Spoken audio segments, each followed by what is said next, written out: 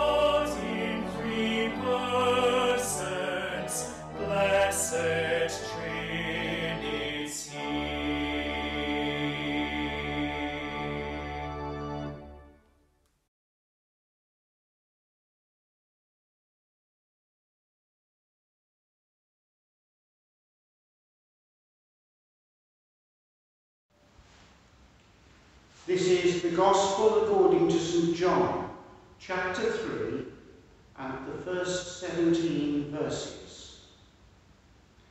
Now there was a man of the Pharisees named Nicodemus, a member of the Jewish ruling council.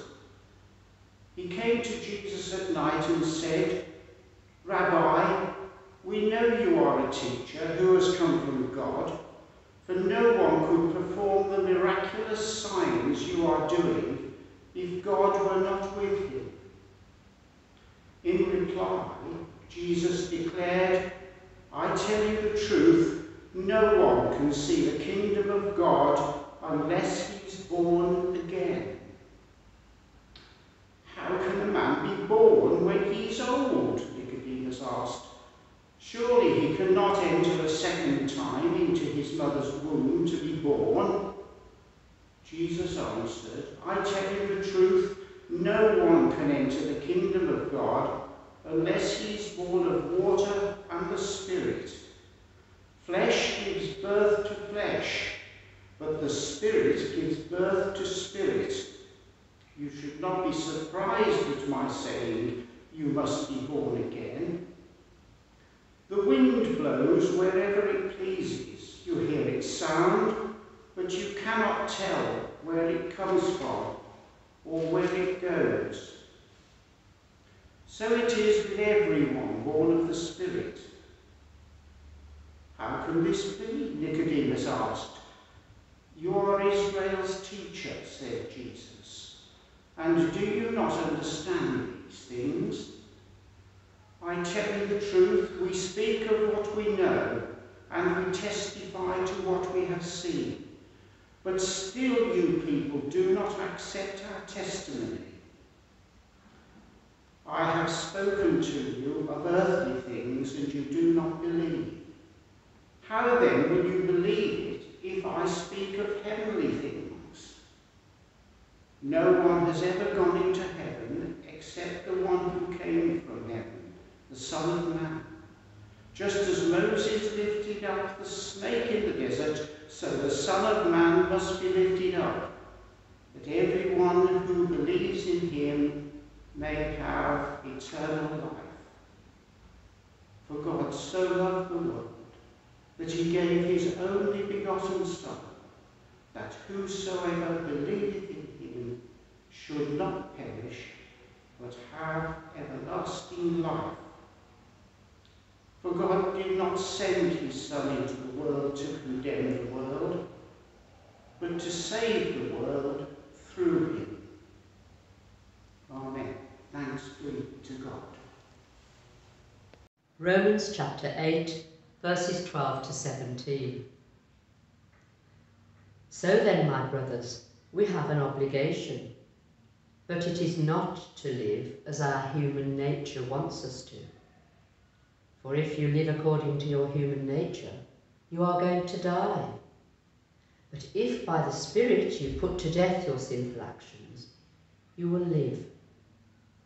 Those who are led by God's Spirit are God's sons. For the Spirit that God has given you does not make you slaves and cause you to be afraid. Instead, the Spirit makes you God's children. And by the Spirit's power we cry out to God, 'Father, my Father.'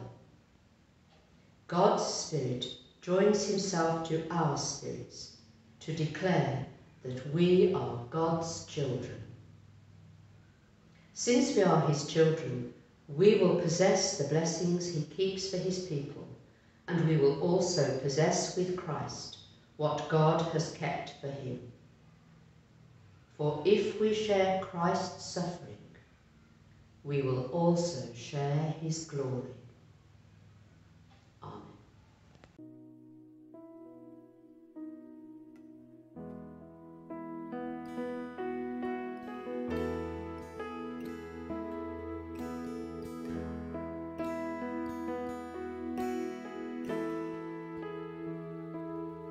In the darkness we were waiting, without hope and without light, till from heaven you came running, there was mercy in your eyes.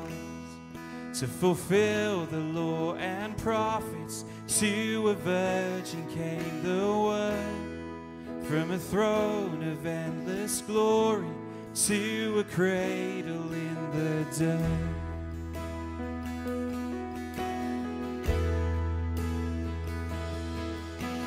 Praise the Father, praise the Son, praise the Spirit, three in one. God of glory, majesty, praise forever to the King of Kings. To reveal the kingdom coming and to reconcile the lost, to redeem the whole creation. You did not despise the cross, for even in your suffering you saw to the other side, knowing this was our salvation. Jesus, for our sake you died.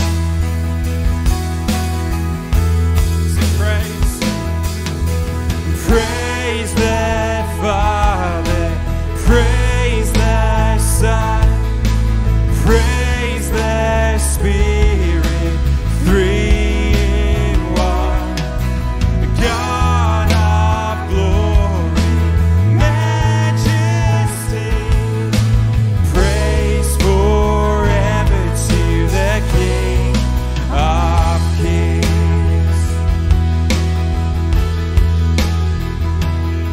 And the morning that you rose, all of heaven held its breath, till that stone was moved for good, for the Lamb had conquered death.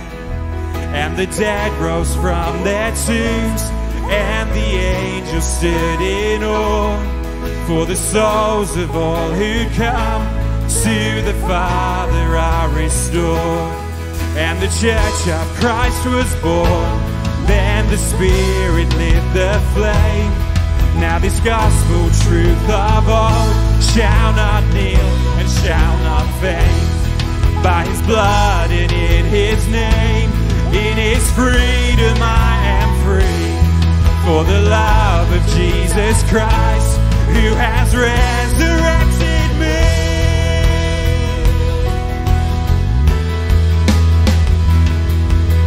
Praise the Father, praise the Son, praise the Spirit, three in one. God of glory, majesty, praise forever to the King of Kings. We sing praise the Father, praise the Son, praise the Spirit, three in one. God of glory, majesty, praise forever to the King of Kings. We sing praise forever to the King of Kings.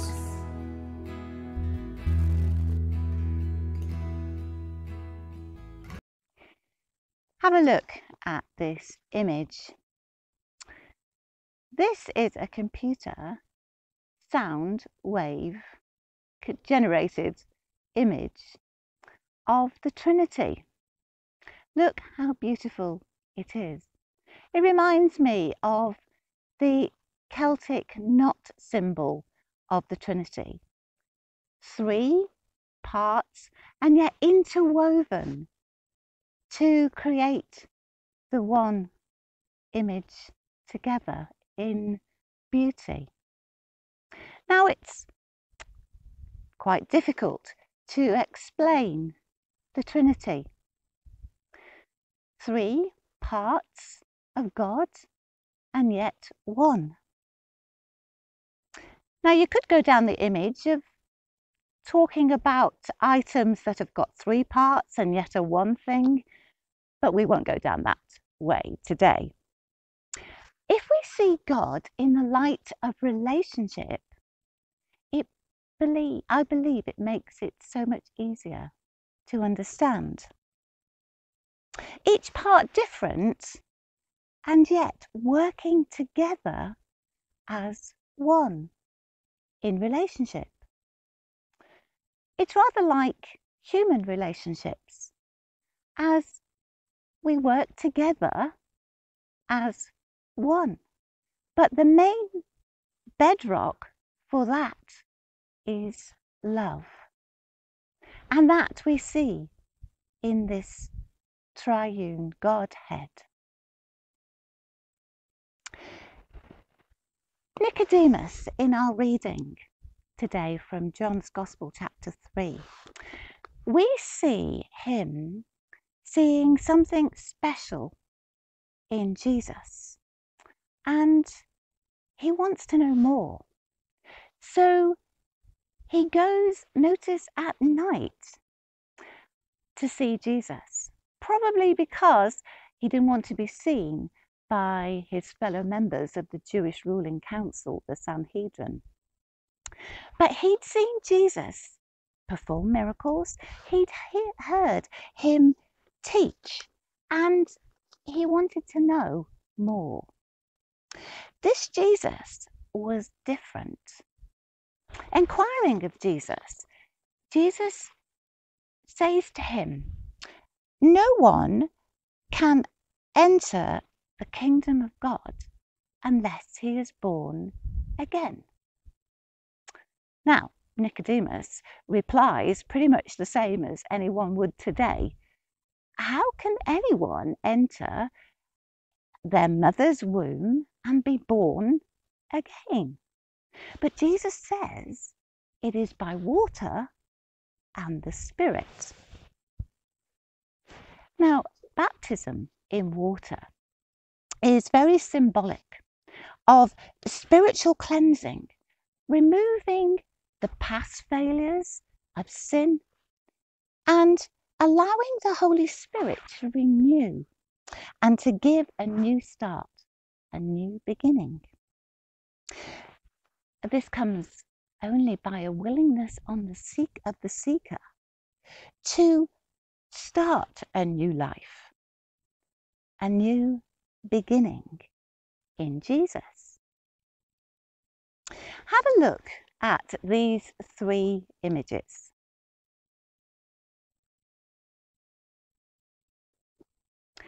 What did you see?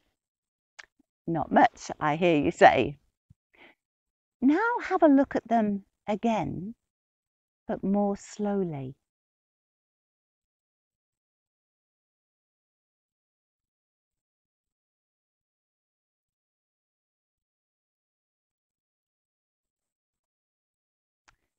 What do you see now?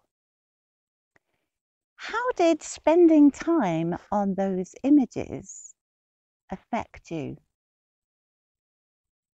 When we're rushing around, we lose out on the experience of relationships as they should be, not least with Jesus. Nicodemus had an intellectual view of Jesus as a teacher of religion. But Jesus wanted Nicodemus to see God in relationship and to accept him as Lord of his life. The flash of those images was like an intellectual view of Jesus that we often have of the things that we already know about him. But Jesus wants a relationship with us, for us to spend time getting to really know him. As we looked longer at those images, we started to see what was really there. And there was so much more than just the first glance. we started to see Jesus in present day circumstances and how God's love behind the image was brought to the foreground. And it was really quite moving to see Jesus through God's love in every situation. We don't hear in John chapter 3 of Nicodemus actually receiving Jesus into his life. But in John chapter 7, we see him defending Jesus at council. And in John chapter 19, we see him with Joseph of Arimathea, anointing Jesus' body for burial after his death on the cross. It appears that Nicodemus did indeed choose to follow Christ and make him Lord of his life. John 3:16, that very famous verse in the Bible. We hear of God the Father who loved the world so much that he gave his Son Jesus to it. That whoever believes in him, that is, chooses to start a new life in him and be born again by God's Holy Spirit, and who will then have eternal life. We believe and make Jesus our Lord, and the Spirit tells us that we are God's children in his family. Our other reading from Romans chapter 8 tells us that we are then heirs and co-heirs, joint heirs with Jesus, if we turn from our sinful natural nature to take on God's Holy Spirit spiritual nature. And all that God is, we can receive. We are then in relationship with the triune God. We can call God Father, and in the text it actually uses the word Abba. Now that's a Greek word for a very close relationship between a father and his child. The word daddy is very intimate and close and deep in affection and love. Have you ever said to God, I love you? It is the most moving thing to experience when you're praying like that. You feel that sense in your spirit of the presence of God, the creator of the universe, and yet who loves us so deeply. That's relationship with him. God loves to hear us say those words to him. Those two passages that we've looked at briefly today reveal three members of the Trinity. Now, you won't find the word Trinity in the Bible. It's just a churchy word as a way to try and explain three different parts of God, and yet who is one. In Genesis chapter 1, at creation, God said, let us make man, humans, in our image. Who was he talking to? Well, we know from John chapter 1 that Jesus, who is the Word made flesh and brought to earth, was right there with God in the beginning. And we also know the Holy Spirit hovered over the face of the waters before anything was created. 3 parts, 3 persons talking in relationship. We are made in God's image. We have a mind which controls our will and our emotions. And we have a spirit, the very heart of us, the part of us that's really real, and the part that connects with God's Spirit when we receive Jesus into our lives. We are connected by God's Spirit. And it's the part of us that goes on beyond this life into the next and for eternity to be with God. Now, the mind and the spirit are not visible, but we know that they are real. And then we live in a visible body. The Bible calls it our house or our tent. That part does decay, but one day will be resurrected like Jesus's body. I'll leave you to think about how that image relates to us, God's creation, and who He is. 3 in 1. That's God's love relationship for each and every one of us. Are we deepening that relationship with Him, taking time to be with Him? Let's grow and deepen our relationship to Him. Now we're going to sing about that love relationship for our Father, for the Son, Jesus, and for God's Holy Spirit. Number 6 in Singing of Faith. Father, we love you.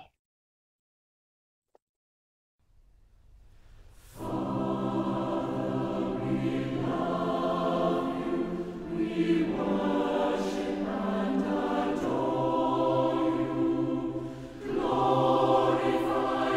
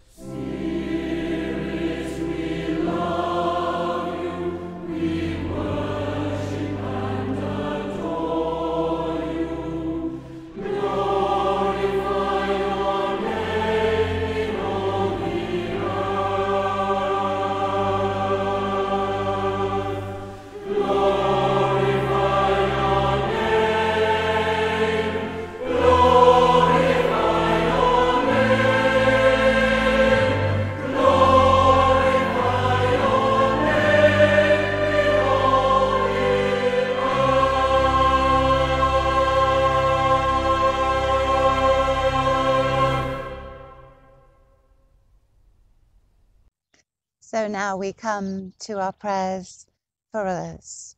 Let's pray together. Father God, we know that you are indeed with those who are suffering the most.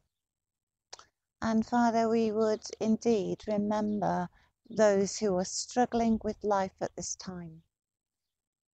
We remember the world in which we live and the world that you created, the world that you long is in relationship with you, but is deeply marred. And Father, we would pray for those places in the world where it's hard to live. We remember India and the ongoing crisis with their COVID situation. Lord, we pray that you will supply their needs.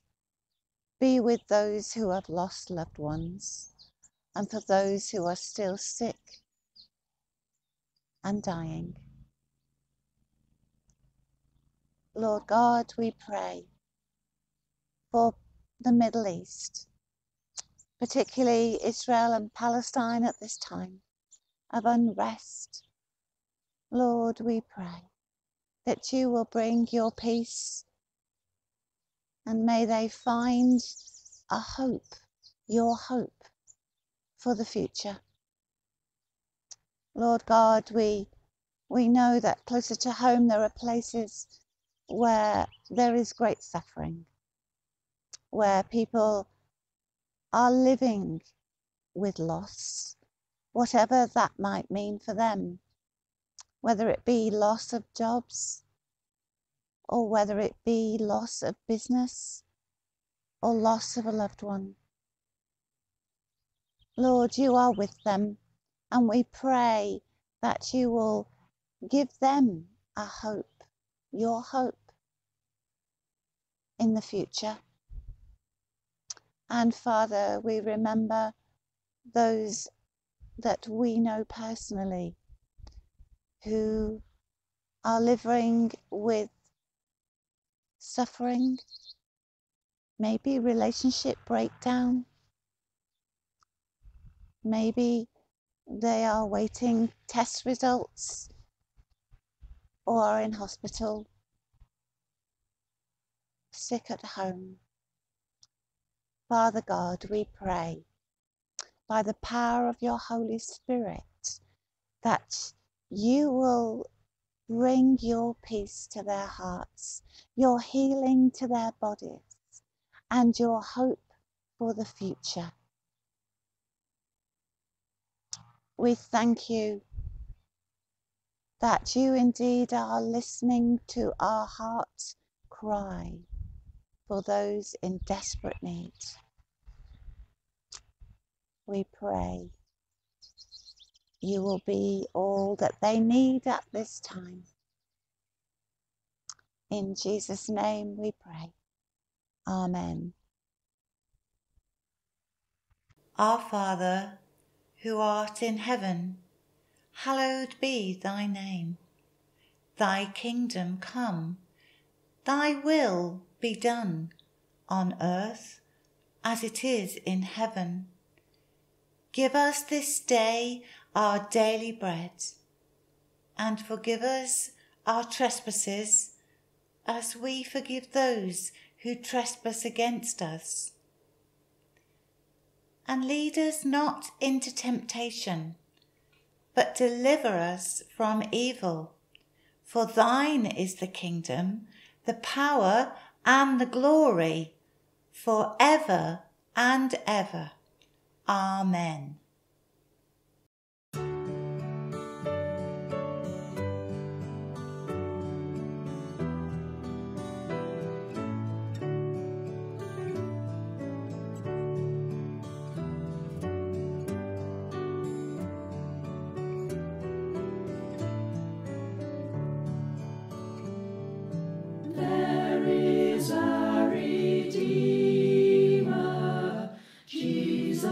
God's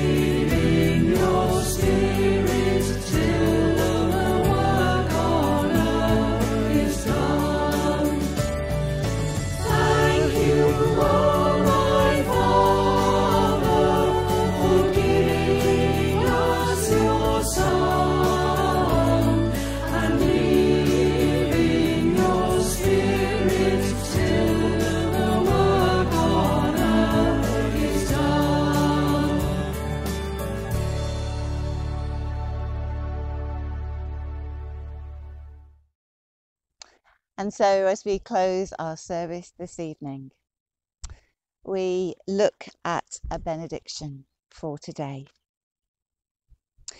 May God the Father, who creates us, Jesus the Son, who redeems us, and the Holy Spirit, who sustains us, hold us in deep relationship with Him and each other. And so we'll join in the grace with each other wherever you are.